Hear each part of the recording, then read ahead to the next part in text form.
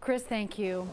All week, people who live along the Georgia coast have been evacuating their homes, knowing Hurricane Dorian was approaching.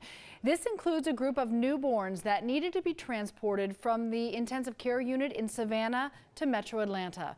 Matt Pearl gives us an inside look at the unit in charge of these new arrivals. Yellow duck, what do you see? For Brandon and Tierney Wood, I see a purple cat looking at me. Everything is waiting. Two little kittens. Waiting in Atlanta. I see this. Waiting with Willow. Waiting in sterile calm, 200 miles from home and the storm. Just the anxiety of your baby being here and then not knowing whether you're going to have a home to go back to. 2 weeks earlier, 1 week before a tropical wave named Dorian became a hurricane, Willow arrived 3 weeks ahead of schedule. When she was born and they laid her on my chest, she was kind of blue. And I got very upset because I didn't see her breathing. Willow spent the night on a ventilator. Feeding issues kept her in the NICU.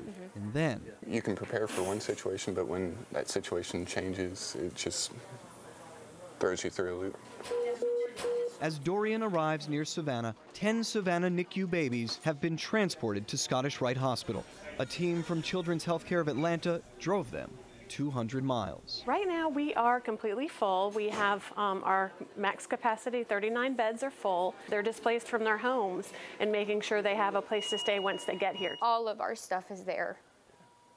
And I don't know if my kids are going to have their beds, if we're going to have our beds. With their home and their daughter, Brandon and Tierney can do little but wait. Hey, Willow. They bought a Minnie Mouse to watch over Willow's crib. They read to her. Hi, Willow. They hold her. And they live in the glimmers. There we go. That erase all fears, even for a moment. I forget about everything when I hold them. Absolutely everything. Brandon is a sergeant in the Army. His family moved from West Virginia about a year ago. Brandon and Tierney have 2 other children, ages 6 and 4. They're staying with their grandparents while their parents stay with Willow.